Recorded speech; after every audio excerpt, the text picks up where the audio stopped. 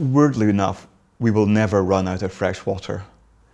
And I think that surprises a lot of people because you think of fresh water as being this very kind of precious commodity. But from work that's been done over the last couple of years, the amount of fresh water globally has actually increased compared to the amount that's been lost. So in terms of quantity, we will not run out of fresh water.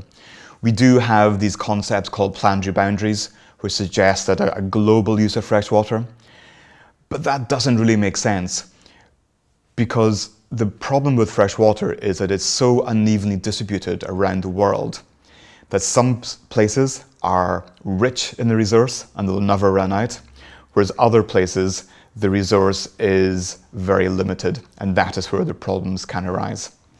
And so instead of having a planetary boundary, what's probably a better way to think about it is to have a regional boundary, or to think about fresh water in terms of environmental water flows.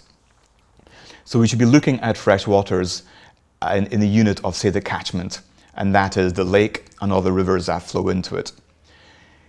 If we take out more water than flows through a river in a month, then that is going to pose problems for freshwater security.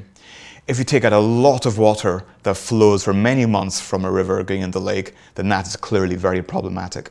And in that situation, then we will see an example of when fresh water becomes limiting, and that's when we have to take care. And there's some very good examples of that around the world, such as the RLC in Uzbekistan and Kazakhstan, but also Lake Urmia as well in Iran, which is following a similar type of fate, where 40,000 illegal wells are extracting water faster than it can flow into the lake.